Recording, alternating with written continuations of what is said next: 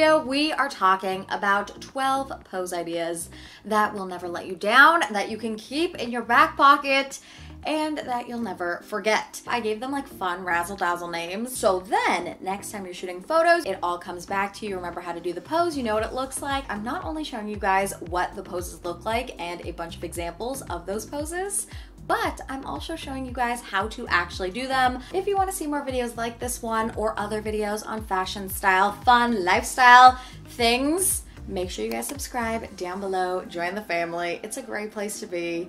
And now, let's hop on in. This first pose is so easy to do. All you have to do for this one is find something, a railing, a wall, furniture, whatever, pop one or both arms up, and you just lean back. Personally, I like to cross one leg over the other. It gives you a really nice silhouette, and it elongates the appearance of your legs, which us petite gals, we love to do. Now, a few alterations you can make on this one would be leaning with just one arm and using the other to play with your hair, fix your sunglasses, or hold a prop like coffee or flowers, or opting for sitting instead of standing and then leaning back on some stairs, a chair, or the floor, wherever you're sitting. Next up, we've got the boy sit. This one is super easy to do. All you need is somewhere to sit. Here, I'm using this little curb, but you can use a chair, you can use a wall, you can use kind of anything where you can sit. All right, I'm gonna put you guys here. You're probably gonna get a nice crotch shot. I apologize, but also you're welcome. This is one of my favorite go-tos. Also a very cool one that kind of has a breezy, effortless type of vibe about it. The reason I call this one the boy sit is think of how dudes traditionally sit. A bit of a man spread with a bit of a lean, typically forward. I would definitely recommend only doing this pose with jeans or pants, maybe with the occasional pair of shorts, given that they don't flash your hoo-ha. Check and then double check because I've been there. I love doing this pose to show off a cool outfit for any time I want a quick, nearly no-fail pose. My other big recommendation for this one is to avoid using it in any sort of more formal or fancy situation, which almost sounds like a given, but if it becomes your go-to, then it will become your go-to, so you have to be conscious to not use this in those type of situations. So definitely be considerate on the whens and the wheres of certain poses, especially the boy sit. Walk this way takes a little bit of practice, but honestly, it's pretty fun, and you end up with some really rad on-the-go street style photos. To be totally transparent and straight up though, it does take some time to get a good shot where everything lines up and is looking good, but the payoff is so worth it. Take a couple of steps forward in frame and just keep repeating the action, doing slightly different things each time. Maybe you look away, maybe you look down, take longer strides, do little leaps in your steps, fix your hair. Have fun with this one, have fun with the actions that you do. Do not be afraid to do multiple takes to make sure you get something good. And also, I want to stress this, make sure you're checking the photos and reviewing them as you go, so that way if there's like a wardrobe malfunction, or maybe you're making a facial expression that you're not loving, or maybe something is just like weird or funky, you get to see it and you get to correct it and adjust accordingly, so you end up with some really amazing photos. My last tip for this one is to make sure to shoot this on either an iPhone burst, a live photo, a high shutter speed if you're shooting on a camera, or on the highest interval on Lens Buddy.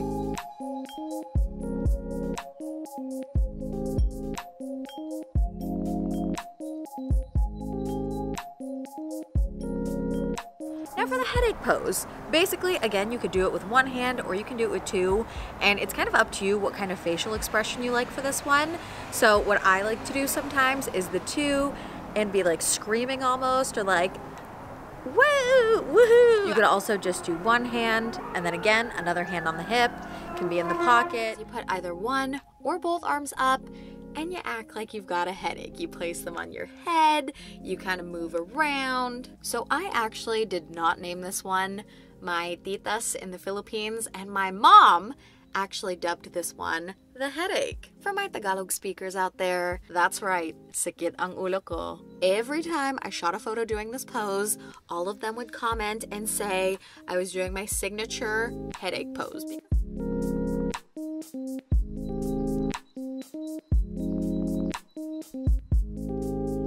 For fourth wall break has a ton of options. I'm gonna share some of my favorites, but you really can get so creative and have so much fun with this one. So top 3 favorites.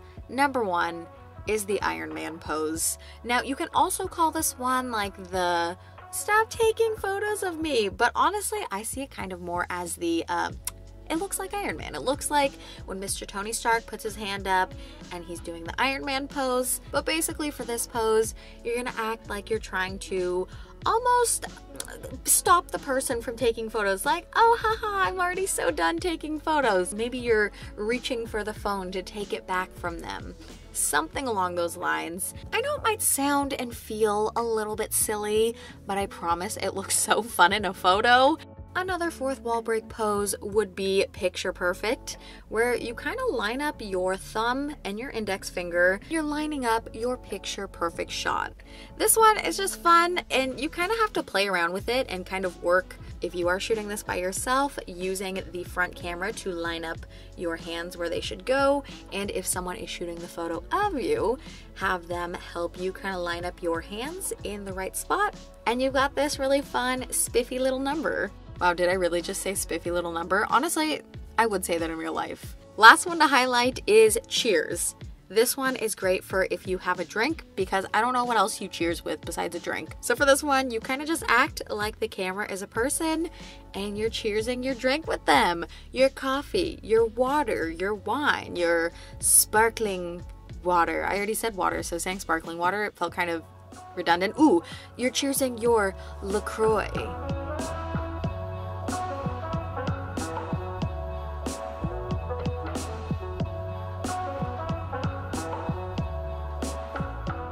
Moving on, the thinker is a classic.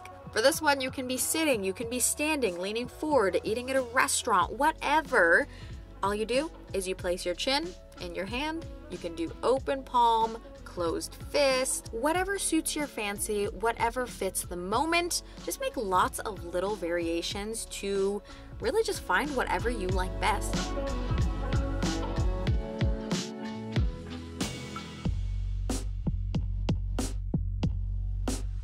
I look back at it. I look back at it. I love this one. Stand with your back facing the camera and turn, and turn, and turn, and turn. That's kind of all you do for this one. However, my pro tip for this is to not whip your head and your body super fast.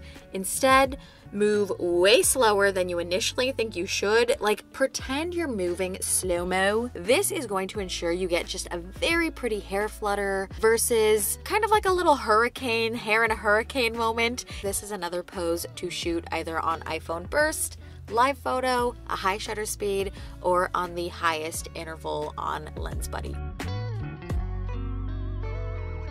This next one is an Instagram girly favorite. It is so easy to do, and it's really great for anytime you're feeling shy.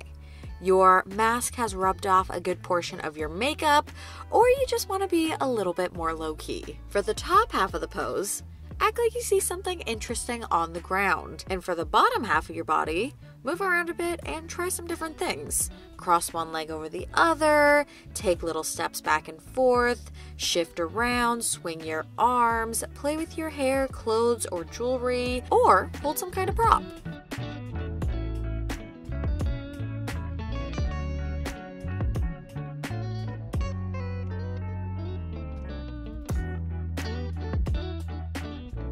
I'm not gonna lie to you guys, this one feels a little bit dumb when you're doing it, but it looks so good in photos and it shows off your outfit in a really cute way. Essentially, all you do for this one is you pretend that your pants are falling. Take either one or both of your hands. You're gonna put it on the waistband of your pants, trousers, jeans, skirt, shorts, whatever you're wearing. Bikini bottoms, I've seen that and it's very cute. And you're just gonna put it on the waistband and give it the ever so slightest little tug, and you just pretend you're adjusting them a bit. You can also do this type of pose with your top, pretending you're fixing your top, adjusting the strap as if it's like falling.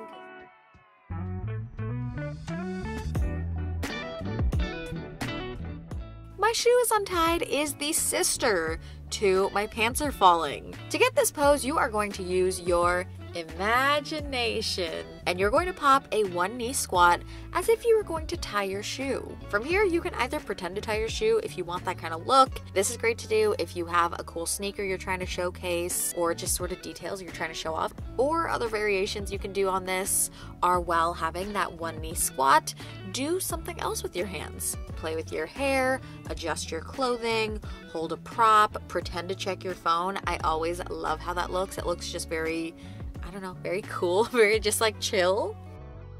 Imagine you see something in the distance. Your friend, a hot guy, a hot girl, a cute cat, a 2-for-1 sale, a cool car, dollar pizza, and glance over at it. And as per usual, if you don't know what to do with your hands, play with your hair, play around with your clothing, have a prop like coffee, flowers, whatever's easiest and most comfortable for you. Last one is the sun is blinding me. It looks so cool, so chic, and it's a great one to reach for when the sun is genuinely blinding you. Or also overexposing your face in a photo. You know how sometimes if the sun is too bright on your face, the phone just kind of like blows out your face and it makes it just look a little crazy. If that's happening, try this pose.